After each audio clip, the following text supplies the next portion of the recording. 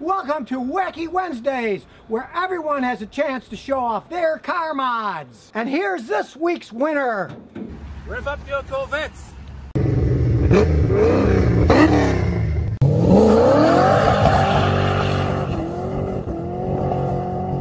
This is my pride and joy.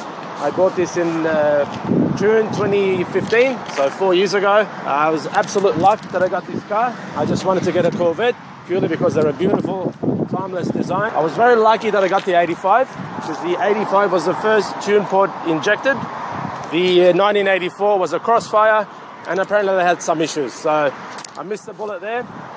The car had a few issues, so there's a lot of TLC maintenance that occurred over the 2-3 years. Early last year, 2018, a friend of mine planted the seed of putting a 383 stroker in there, and I thought, what the heck, why not? So we gave it a go.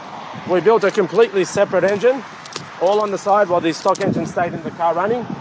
And by the end of 2018, we dynoed it, it ran. The paint is original. That's a 34-year-old paint. And look at that, for 1985, look how stylish that shape is. Very timeless, even in 2019, gets a lot of head turns and competes with a lot of modern cars, both in looks and performance. So these cars really, I feel, are undervalued and underdogs when it comes to history of sports cars, particularly for the 80s. This decal is a bit of a sleeper. This car is actually 6.2 litres now, being a 383 stroker. There's the 93 saw blades, about the only modification I've done to the body. The pop-up lights rotate 160 degrees. The rear hatch has plenty of room, whether it's groceries that you're into or golf clubs. Plenty of room in the back, which is quite convenient for a two-seat sports car. I'm very lucky to have the red interior.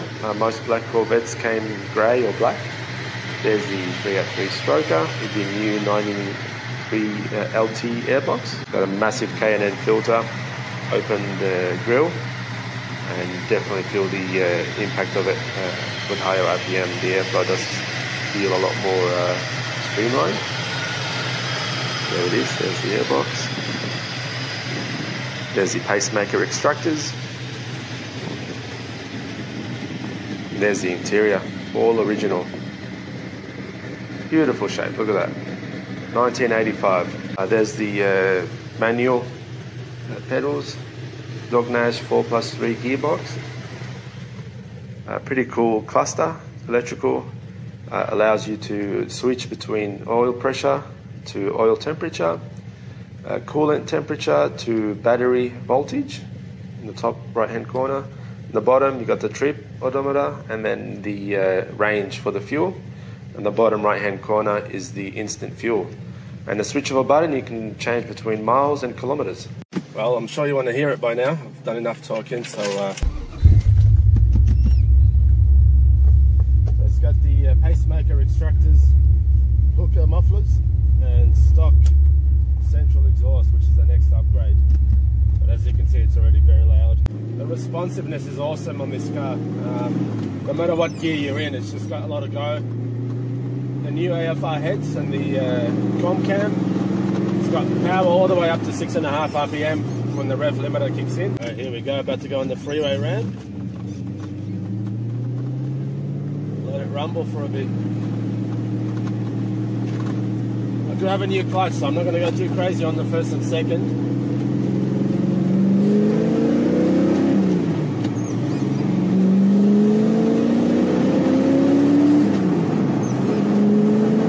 Just see the pull, it's just pulling. It's just third now, it's pulling.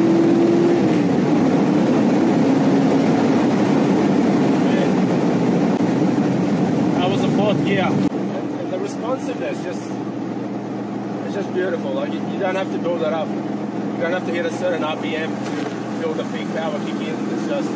It's just there, no matter what RPM range you're in. And I'm in third right now. This is third gear. And watch the torque against this truck next to me. You'll get an appreciation for the torque.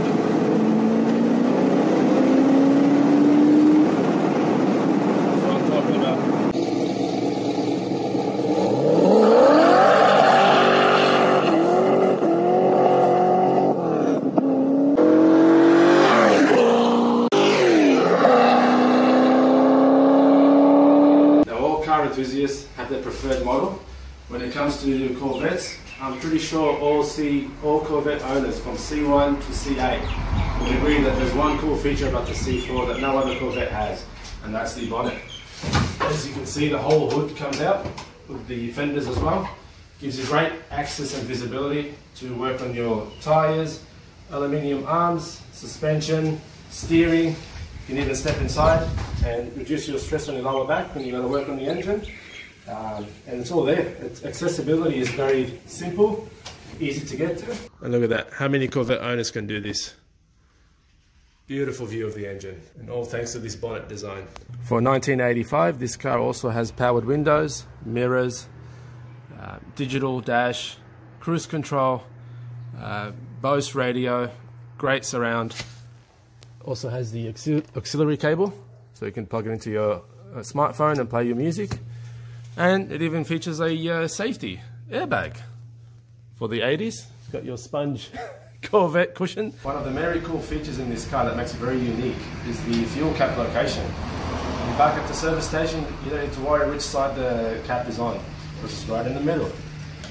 And the best part about it is that GM even provides a location for your cap, so you don't effectively wear paint when you go to rest the cap. Alright, what we have here is the late 80s roller block.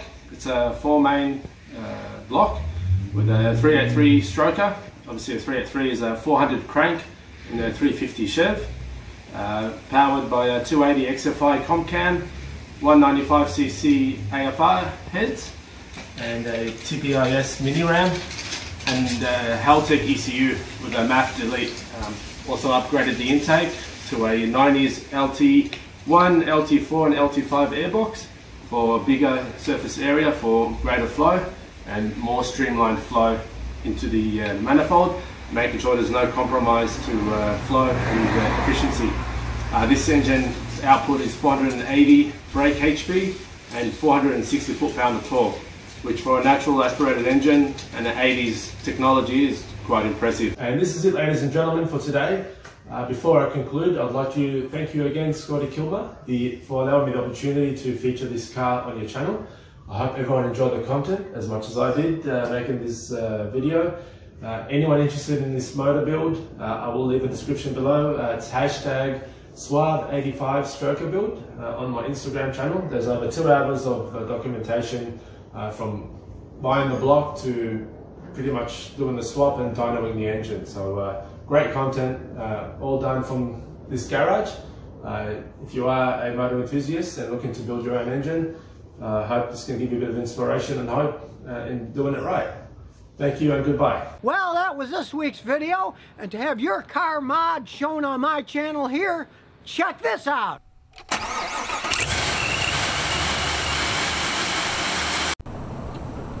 So if you never want to miss another one of my new car repair videos, remember to ring that bell.